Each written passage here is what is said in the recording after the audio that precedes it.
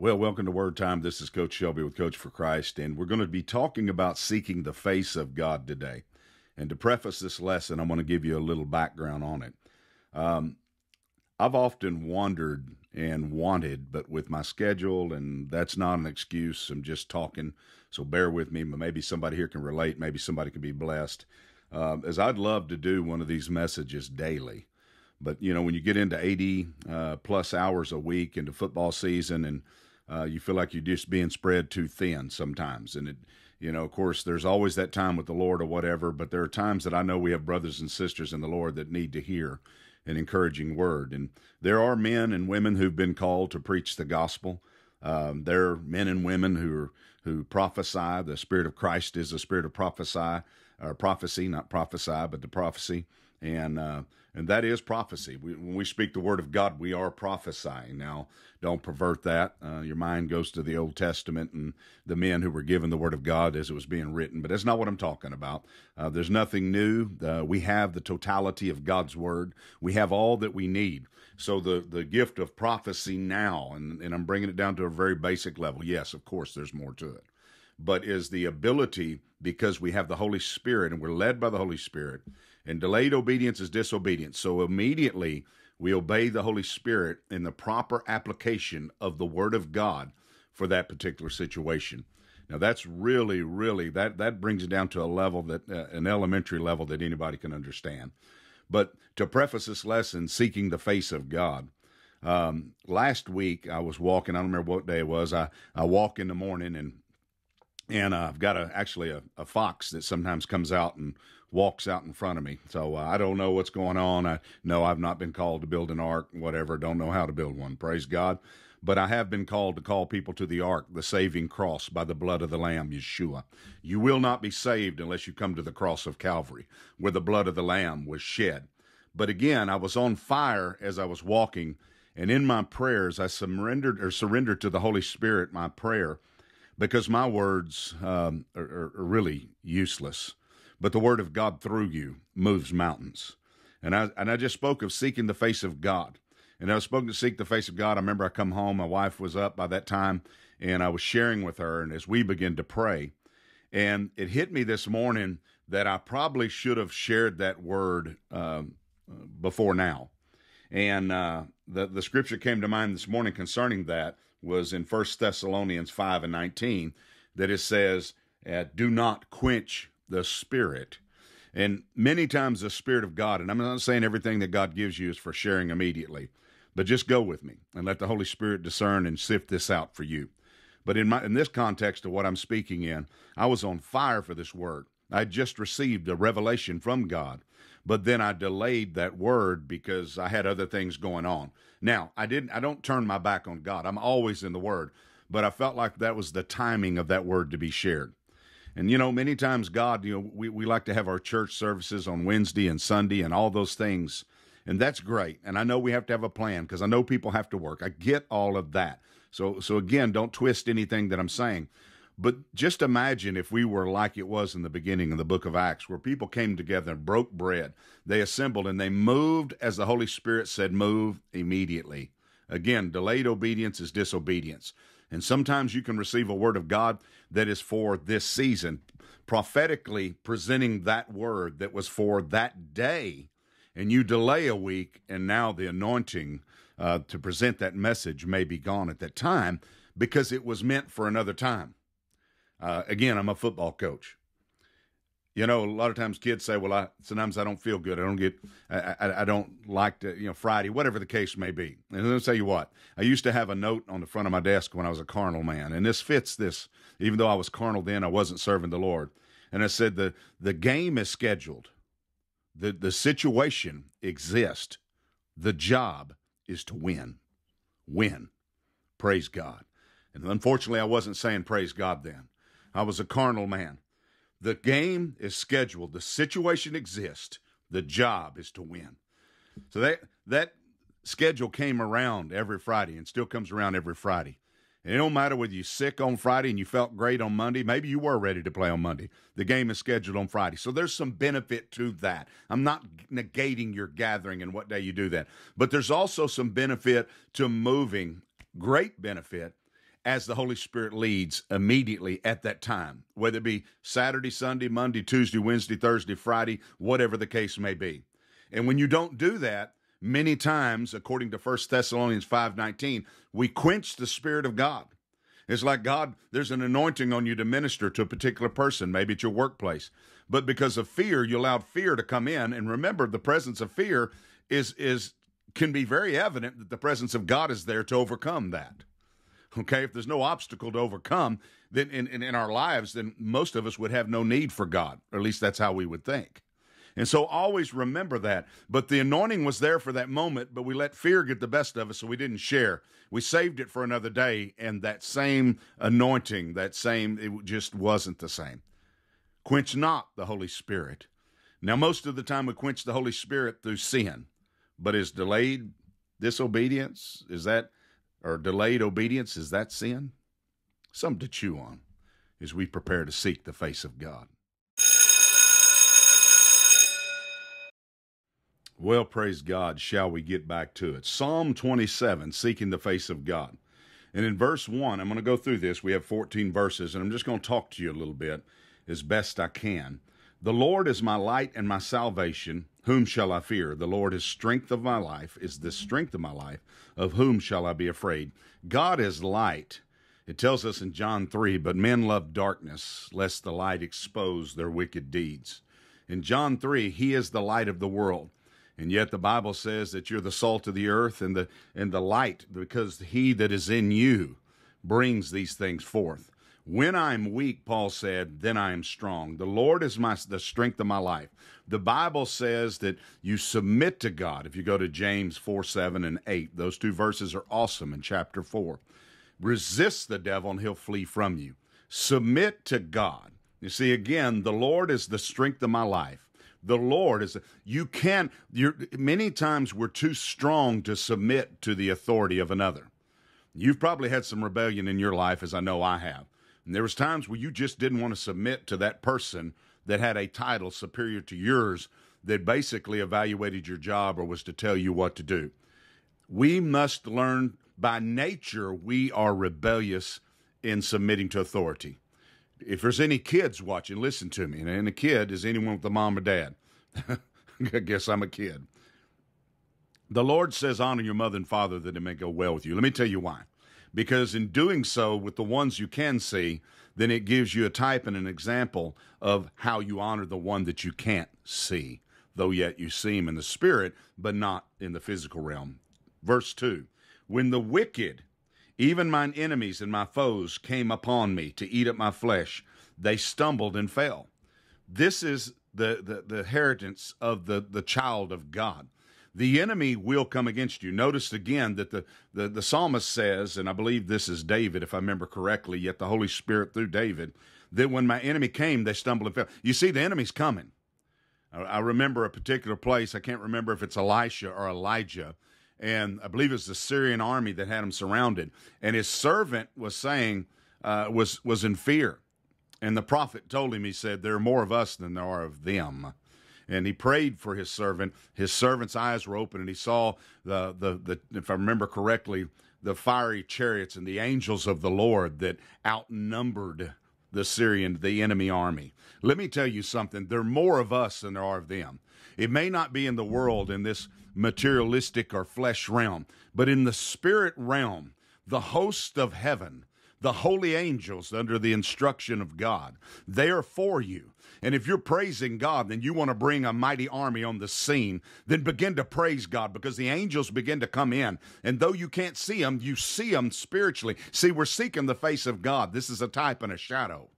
In the same way, how can you believe that God is there and that God is for you? If you need something carnal and physical to see, then you have no faith. That would negate faith. If I could see it, I wouldn't have to believe for it. I wouldn't have to hope for it. But I know it's true because there's been a measure of faith that's been downloaded inside of me, that when I begin to praise and worship God, that the pillars of heaven begin to shake and the smoke fills the temple and the angels of God begin to join in praise and worship. And from time to time, you'll get in that place in the spirit and you'll actually begin to hear. Now, I didn't tell you what you would hear, but you'll know the presence of God is upon you, and your enemy will stumble and fall. You see, the absence of the praise and worship of God and the preaching of the gospel of Christ is a fertile soil, a fertile place for the demonic to hang out. But when the gospel comes, it stirs a ruckus in the kingdom of hell, and mountains must leave. They must depart. They must flee from you. The enemy must go. Resist the devil, and he'll flee from you. And I quoted a lot there as I'm in Psalm 27, and I'm mixing in James 4, 7, and 8. Verse 3, though an host, an army, should encamp against me, my heart shall not fear. Though war should rise against me, in this will I be confident.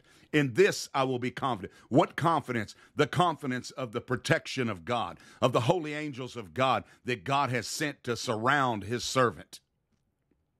Verse 4, one thing have I desired of the Lord, and that will I seek, that I may dwell in the house of the Lord all the days of my life, to behold the beauty of the Lord and to inquire in his temple. I come boldly, according to the book of Hebrews, to the throne of grace. I have a desire to dwell in the house of God. He who dwells in the secret place, Psalm 91, of the Most High shall abide under the shadow of the Almighty. It is the presence of God that overshadows me. It is the presence of God as I worship and I sing praises to his holy name. That the power of God, you see, your whole life, many of you, drugs, alcohol, women, sexual immorality, video games, TV programs, all of this, you're seeking something, but it is an imitation, that a poor imitation of that, at what God has for you, which is his holy presence. And in verse 5, for in the time of trouble he shall hide me in his pavilion. In the secret place of his tabernacle shall he hide me. He shall set me up upon a rock. You see, he is the rock of my salvation. In Luke chapter 6, a wise man who hears God, Shema, to hear and to act on it, to do, to be a disciple. He digs deep, digging, representing your prayer life until he hits that solid foundation, until he finds Yeshua. You see, the woman with the issue of blood in Matthew 25, she dug deep. She said, if I can get a hold of God, I shall be whole and healed. And she went after God. And when she went after him, the process of going after him was crucifixion of self, removal of herself, and focus on God. So that digging until you build upon the rock in Luke chapter 6 is symbolic of praying, of seeking his face, that you may be removed from the equation and God may be manifested. See, many times, as I said over and over and over, many of you are too strong. Your flesh is too alive, lest you be crucified and die. You see, the reason why that we have dreams and visions, those of you that are dreamers, is because it's the only time that your flesh sleeps. The carnal man sleeps and the spirit man is wide awake. Therefore, you catch glimpses of God. Praise God. Now, that works the other way as well, because remember, Satan is a spirit, but I won't bother teaching on that right now. Psalm 18 says that by you I can run against a troop. I can run against an army. And by you, my God, I can leap over a wall. This is not my home. I'm a pilgrim passing through. And my hope, my guaranteed assurance, not the hope that you would speak in English, is the presence of God, is to see Yeshua face to face. In verse 6, and now shall my head be lifted up above my enemies round about me. Therefore will I offer in his tabernacle sacrifices of joy. I will sing, yea, I will sing praises unto the Lord. I will build my house upon my rock, Yeshua. My God, my God, my God. But let me help you a little bit. As Moses was placed in the cleft of the rock, and the glory of God passed by, and he saw his hinder parts, in the same way, Ephesians 6, I put on Christ. For my life is hidden with God in Christ, Colossians chapter 3. You see, don't just put on the armor of God. Get in the armor of God. Because in the armor of God, no fiery dart of the wicked may penetrate. For this is God himself. For what arrow can the enemy throw at God and penetrate what he has prepared for those who love him? My gosh, molo barakashikara. Oh, little other tongue right there. I'm going to stop right there in case that confused some of you. Praise God. Hold on just a minute. The Spirit of God is moving in this place. If he's not moving in your place, say, God, I want to experience you too. I want to experience your holy presence too. And if he can use a donkey like Coach Shelby, my goodness, he can use a thoroughbred like you. Come on now. I'm not encouraging your flesh. They're still animals. But it's the presence of God that redeems you. It's the presence of God that makes all things new. It is the presence of God. Trust him. Put your faith in him. Worship him. Cry out. Speak the oracles of God. Speak the word of God. My Lord, my Lord, my Lord. God hears you. You know that? Lord, when I cry, you hear my voice. Have mercy upon me and answer me. Psalm 91, I believe 15 says that God hears my prayer. You know why I pray? Because God hears me.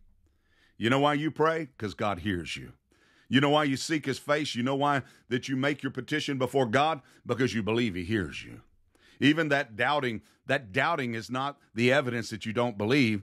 It could be the evidence that you do believe, and the enemy trying to stop you from doing what you believe. You not remember Yeshua himself, fully God and fully man, in the garden, and the enemy saying, you can't do this. You can't take on the sin of the world. Surely you've seen the Passion of the Christ. Think about that scene. It wasn't, you knew that he was God. You knew he was communicating with his Father. But the enemy's always there to kind of bring in. And I believe that this is allowed by God. And that's not a weak statement. Matter of fact, I believe it's ordained by God. Here's why. Because he says, I'm going to give you two choices here. And if I don't give you two choices, then you're not really making a choice. And I've given you something called free will. So here's your choices. Choose me. Choose life. Choose me. Choose the narrow way. Don't choose the wide way. Choose me. But I'm going to put two ways before you. Sometimes I'm going to put two directives before you. Sometimes I'm going to put opposing force before you. Sometimes I'm going to put fear in front of you.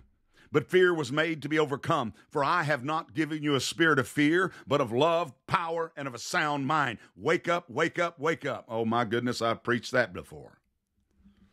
Verse 8, and when thou sayest, seek ye my face, my heart said unto thee, thy face, Lord, I will seek. You can also look at a cross-reference in 1 Chronicles 16:11.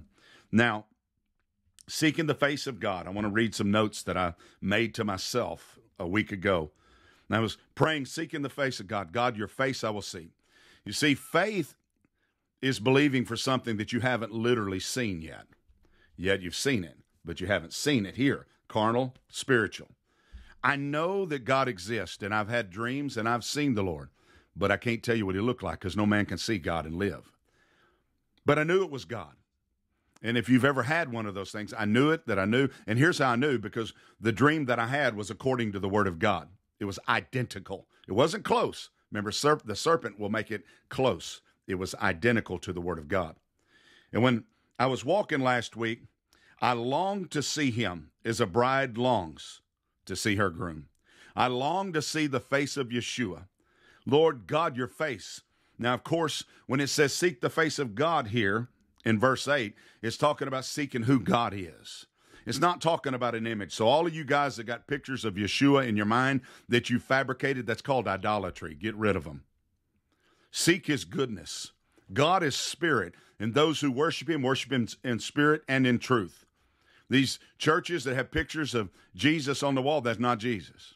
These people that are taking selfie pictures in front of a cloud that's shaped like they say an angel or Jesus, that's not Jesus. Because John the Revelator said that when he saw the Lord, he fell as dead. Isaiah the prophet said that when he stepped into the vision of the Lord in Isaiah 6, that he was as dead, that woe is me, for I am a man of unclean lips that dwells amongst the people of unclean lips. That he was not worthy. He was worthy of death. He deserved to go to hell. But the coal off the altar, the cross of Christ, touched his lips. Hallelujah to the Lamb of God. It set him free and redeemed him. It gave him a word. God has put a word in your mouth to glorify him, to magnify him. Praise to the Lamb of God. As a bride longs to see her groom, faith, hope, love does this. To reveal intimacy, fellowship, to be in the presence of God, divine countenance. This is not a made-up image. These are the attributes, characteristics. However, I don't know if I have the right English words to even describe to you. In Hebrew, panim, P-A-N-I-M, it is a plural, yet God is singular. There is no exact word in Hebrew for the face of God. So we have words. We don't have a word. Who can describe him? What prayer, except the prayer of the Holy Spirit, can glorify him? What words can I speak? What action can I live in my life that would please God? It is only by the power of God and the leadership of Holy Spirit. It is the Spirit of God through me that brings me to repentance and to obedience to God. If you ain't been filled up with the Holy Ghost, you need to stop this recording and you need to say, Yeshua, Lord God Almighty, thank you for your death, burial, resurrection on the cross. I repent. I plead the blood of the Lamb. I'm asking you to save me. I'm asking you to rule my life. And oh, by the way, I need an infiltration of your Holy Spirit, because without your Holy Spirit, I have no governor. I have no counsel. You see, on lawnmower engines, we used to put them on go-karts when I was a kid. We were wild kids. They'd put a governor on them because they knew people like Mini Coach Shelby, though I was never mini. I was a chubby kid. He's going to max this thing out and going to kill himself. So they put a governor on it. Okay? The governor kept it at a certain speed. Now, on the contrary, the governor, the counselor, the teacher, the Holy Spirit will keep you from going the wide path.